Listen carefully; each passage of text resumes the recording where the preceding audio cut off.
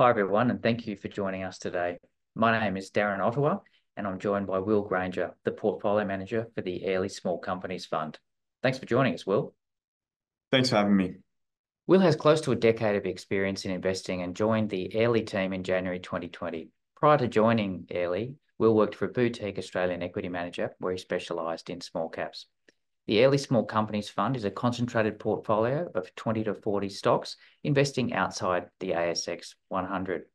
The fund is off to a terrific start, so this is a great opportunity to hear from Will about the fund, about how he invests. Over to you, Will.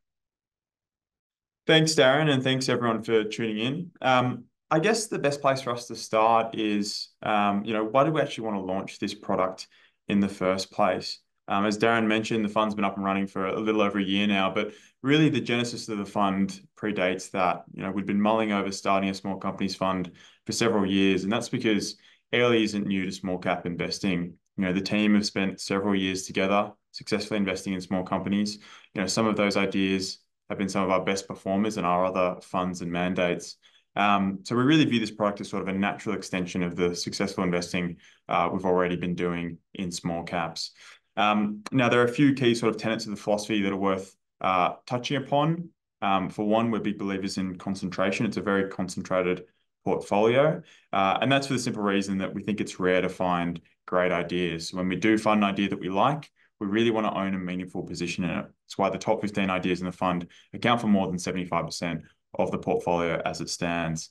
We really think of it as sort of a best ideas fund. Now, those best ideas usually look for what we call undervalued quality. So this isn't a strategy about going out and finding the best businesses listed on the ASX and paying any price for them. It's about finding situations in which the quality of the business is not reflected in the price. Even the best business purchased at the wrong price can be a bad investment. So it's important to be very diligent on valuation. And finally, we're big believers in alignment through co-investment in the fund. I have a large personal stake in the fund. I don't have any side bets, and I'm invested on exactly the same terms as every other investor. Now, moving over to performance. Look, we're really pleased with the start of the fund so far. As Darren mentioned, it's been running for a little over a year. Long-term numbers are great so far. But I would caution and say that, look, we don't think a year is a great time frame over which to measure investment performance. Returns over the short term can be somewhat random. They're often more correlated with market sentiment than they are business fundamentals. And when we're looking to invest, we're taking a 3 to 5 year view. So we prefer for our investment performance to be judged over a similar time frame.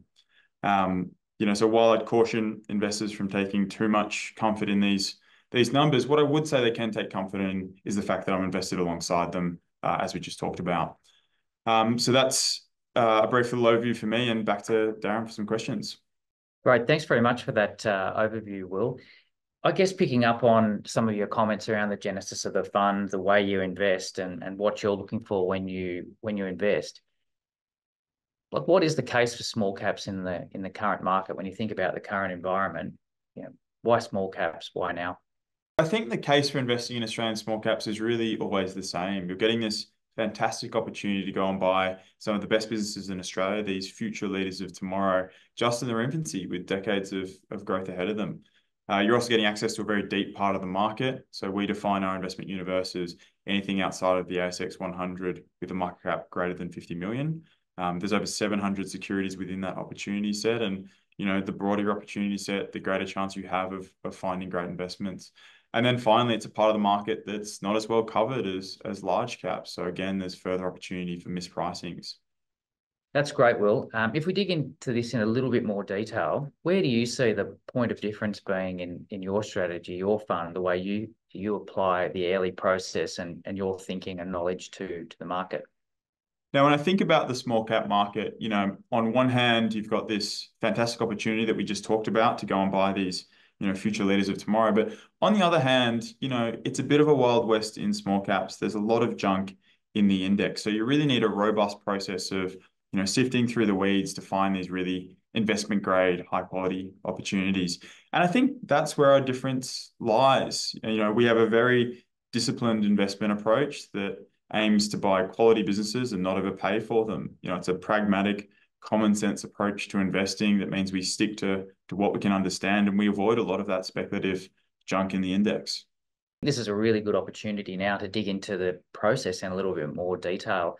I think it'd be helpful if you maybe walked a stock through the process to show, how a stock makes it into the portfolio, how the process works at each stage.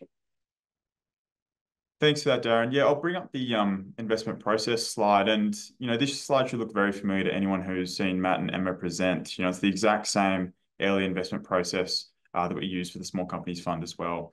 And there's 4 factors in the process. We start by analysing financial strength, business quality, management quality, before then coming to a conclusion as to valuation. We don't think you can value a business until you've assessed those first 3 criteria. And I'd also call out, we really view financial strength as sort of like the gateway hurdle at the start there. It's the one thing we won't compromise on. And that's for the simple reason that, you might have a business that's the highest quality, it's got the best management team, and it's the cheapest valuation. But if there's question marks over the balance sheet, then all bets are off. There's no downside protection there. So financial strength is really something we won't compromise on when we're looking at companies. As for taking a stock through that process, one I always like to use is Premier Investments because it fits so neatly into all of these boxes. So if we look at Premier in terms of financial strength, it's got perhaps the best balance sheet of any of its retail peers. They have around 25% of their market cap in cash and net liquid investments, so really fortress-like balance sheet there. In terms of business quality, the lion's share of value in this business is coming from the Peter Alexander and Smiggle brands. Those are 2 fantastic businesses, really long-term track records, great return on capital, and really dominant players within their, respective market niches. In terms of management quality, the business is presided over by Solomon Lew. He's one of Australia's most successful retail investors. He's a fantastic allocator of capital. And then in terms of valuation, the business trades on around 16 times PE, which is a discount to the market. Now, the business might be over-earning slightly, but even if you normalise for those earnings, the valuation still looks really attractive. So, Premier is a company that really ticks all of these boxes, and for that reason, it's a core holding in the fund. I guess the discussion of small caps is never really complete unless we add in the risk piece. How do you think about managing risk within small caps in general and the way you manage a portfolio? I think it always comes back to the investment process. We've got a very strong focus on downside protection, and we really achieve that through 3 measures. We buy businesses with strong financial strength. We buy high-quality businesses with really resilient earning streams, and we make sure we don't overpay for those businesses. And we think if you take care of those 3 things, you go a long way to protecting the portfolio from permanent capital loss. We've touched on how the small cap index, there's a lot of junk in there, but we really think our process naturally means that we avoid a lot of this speculative junk. We don't go and buy concept stocks with no earnings. We don't buy, resource discovery or drug approval plays, businesses with really fatty products or opaque operating models. We really do stick to what we know and what we understand because that's what we can value. Common sense tells us that's a great strategy for the long term, but we actually went and back tested this data, and we can pull up that slide. We went and split the small odds index into 2 parts. We put it into the businesses that are cash flow profitable and businesses that are loss-making in terms of cash flow. And as you can see from the chart, the cash flow profitable businesses comfortably outperform the index over time, and vice versa for the cash flow loss makers. It's interesting to note for the loss makers, the small period of outperformance during the early 2000s tech bubble. These concept stocks can outperform in the short term, but history tells us it's not a winning strategy for the long term. So just by avoiding a lot of this more speculative stuff in the index, we think you can outperform, but we also think we can do even better than that by applying the early investment process and really picking the eyes out of that profitable subset. So having now covered a bit of the background to the strategy, to the fund, to the way you invest, to the way you approach the market, where are you seeing the big opportunities at the moment, and have you been able to shift the portfolio in any way to take advantage of those opportunities? We like to take a long-term view at Airlie. Really, the strategy is all about buying quality businesses, making sure we don't overpay, and then holding on to them for the long term and letting them compound away for us. So, the portfolio strategy really has, pretty low turnover. If I think back to this time last year, there's maybe been 4 changes to the top 15 stocks in the portfolio. So, this isn't a strategy about going out and chasing, the next new best idea and turning over the portfolio to try and find, alpha in the next 6 months. It's really about holding on to your winners. And, often the best idea is to just, again, hold on to that winner and let it do the work for you. So, when I think about where the best opportunities are, they're in our long-term core holdings. It's businesses like News Corp, Gentrack, Mader Group, Premier Investments. These are some really high-quality businesses which we think the market continues to undervalue and which we'd love to own for the next decade. Well, you talked about winners a moment ago and talking about being able to hold on to those winners for as long as possible.